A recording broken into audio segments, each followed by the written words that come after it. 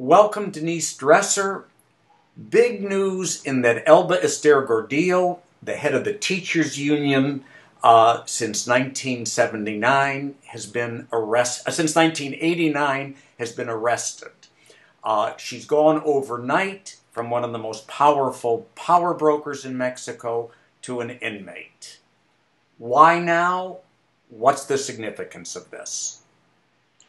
Well, I view it as a clear political move on the part of Enrique Peña Nieto, Mexico's new president, to send out a series of messages, multiple messages, to different actors.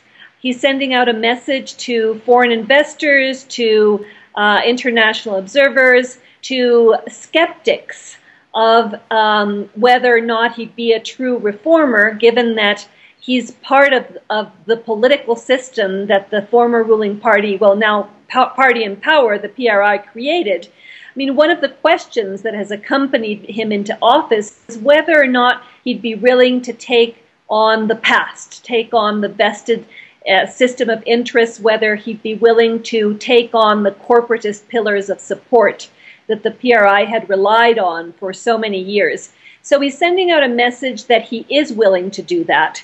And it's reminiscent of when Carlos Salinas took on the head of the oil workers union early on in his own presidency in order to obtain legitimacy, electoral legitimacy that he didn't have, plus political legitimacy as a reformer. So Peña Nieto is taking something from the Salinas playbook, which was very effective at the time. Salinas was viewed as an extremely successful president.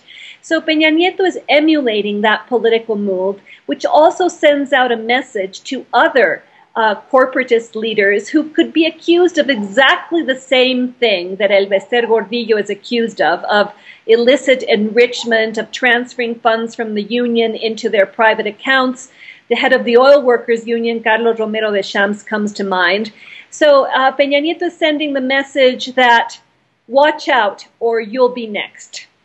With this move, he is going to be able to enforce party discipline and get others in the corporatist system who might have been ambivalent about, for example, reforms to Pemex, energy reform, to be on board. Because one of the things that Peña Nieto is doing, which as political scientists we learn is very effective, is you keep a heterogeneous coalition together when you keep everyone guessing.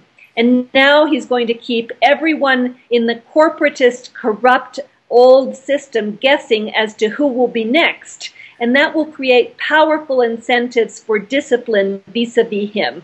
And that's why we haven't seen mass mobilizations by the teachers union. We saw them elect a very compliant teacher who has now said that he's on board for Peña Nieto's educational reform.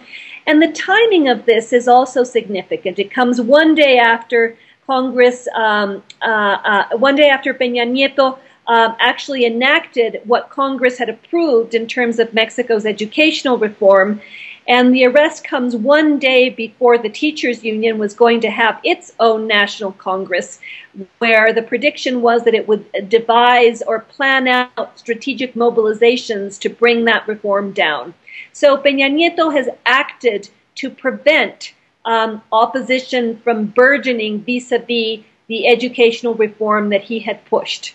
So he's sending out multiple messages to multiple audiences in what is, I think, a very clear political move designed to centralize power, bolster his presidency, send out the image of a reformist who's distancing himself from the old system and easing the way for further structural reforms that might have been vetoed by other corporatist leaders who now will definitely toe the line.